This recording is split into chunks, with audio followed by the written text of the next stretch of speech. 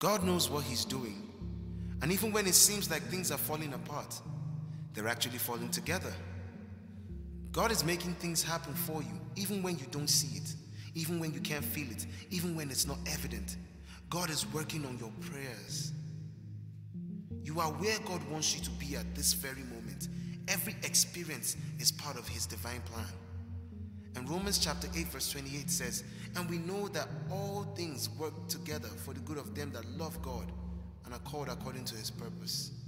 Exodus chapter 3 verse 7 to 9 says, the Lord said, I have surely seen the affliction of my people who are in Egypt, and have given heed to their cry because of their taskmasters. For I am aware of their sufferings. So I have come down to deliver them from the power of the Egyptians, and to bring them up from that land to a good and spacious land, to a land flowing with milk and honey, to the place of the Canaanite and the Hittite and the Amorite and the Perizzite and the Hivite and the Jebusite. Now behold, the cry of the sons of Israel has come to me. Furthermore, I have seen the oppression with which the Egyptians are oppressing them. Isaiah chapter 65 verse 24 says, before they call, I will answer, and while they are still speaking, I will hear. While the Israelites were crying out to help, God was working through Moses. You might not see it, you might not understand how, but God is at work, and he's going to deliver you. Just be still for a moment so you can realize that help is on the way. Because while you are currently worrying, God is already at work. God is working even in your unbelief. And when you are so busy worrying, it's hard to understand that God is at work.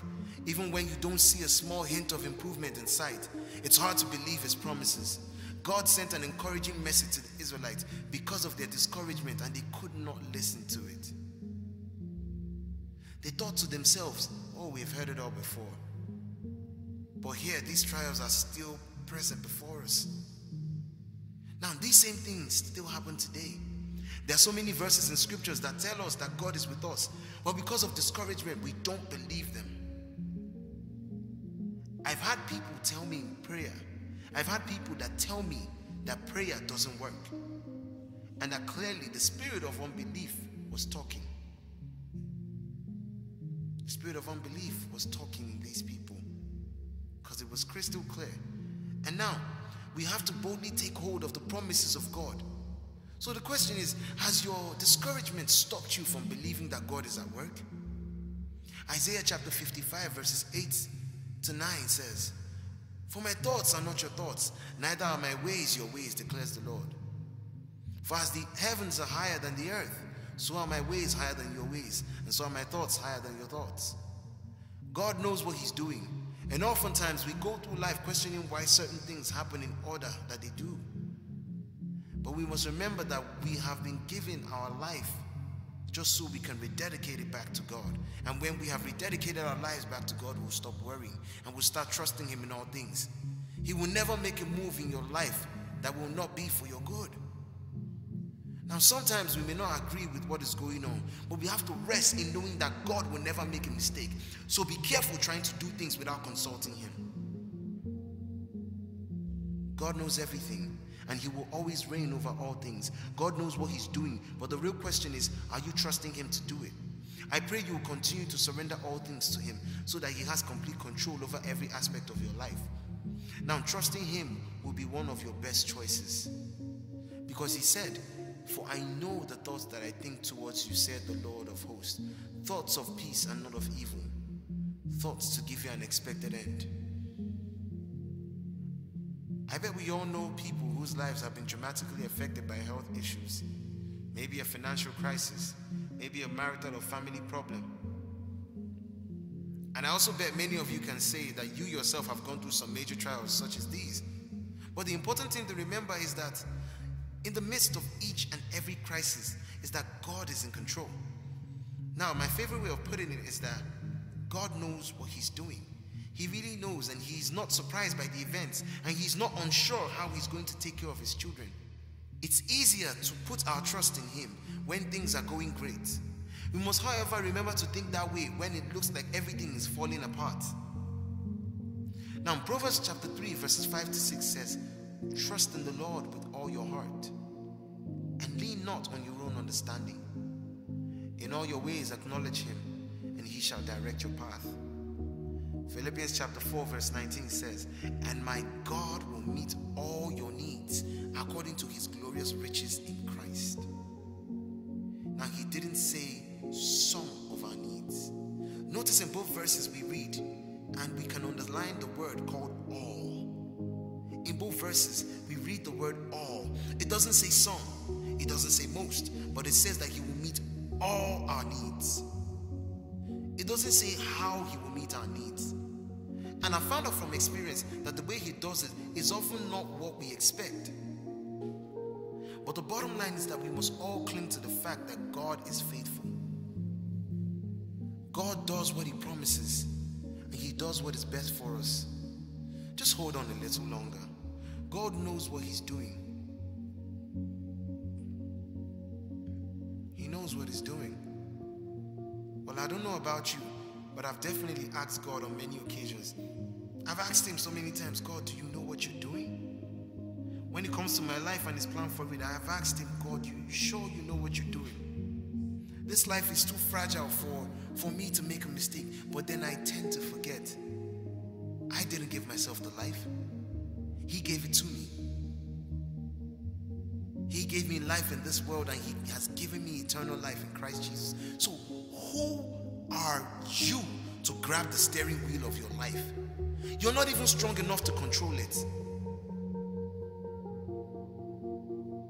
So with the chaos of life going on around me, at times it seems like there's no light at the end of the tunnel, and it can feel hopeless, and it can feel God absent. But it's not until I'm on the other end of those times and then I realize that he was there all along. He was protecting me. He was guiding me. He was working everything for my good and ultimately for his glory. He was working every single thing for his glory. And I love how the message starts off. He says, I know what I'm doing. It's a promise you have to constantly remind yourself of in these challenging seasons. You have to keep lifting your eyes off the circumstances, as all-consuming as it may be, and focus on the promise, because he's there. He won't leave you, and he will use it to direct you onto the plans to give you a future and a hope. Now, what you're going through now is not where things will end. It's a promise. It's his promise.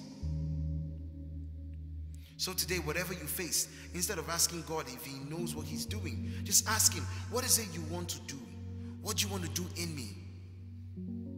The psalmist writes, once I was young and now I'm old, yet I have never seen the godly abandoned or their children begging for bread. So today, trust that God knows what he's doing. Trust that he has your situation all planned out.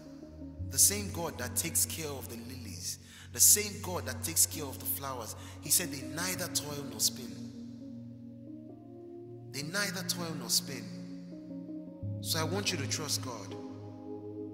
I want you to trust God. Trust him even when it doesn't look like it. Trust him when it seems like all hell has broken loose. Trust him when it seems like it doesn't even look good.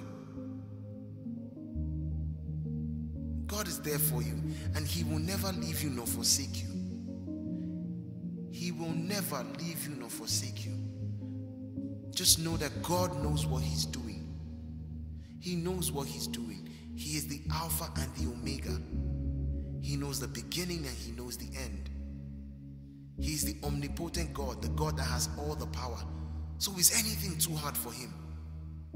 There's nothing too hard for God to do. There's nothing. If you can trust in this omnipotent God, he will surely come through for you.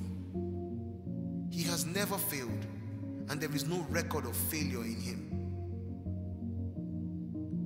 So trust God. Trust him, and he will never fail you. And as you trust him, you'll come back with a testimony. God bless you.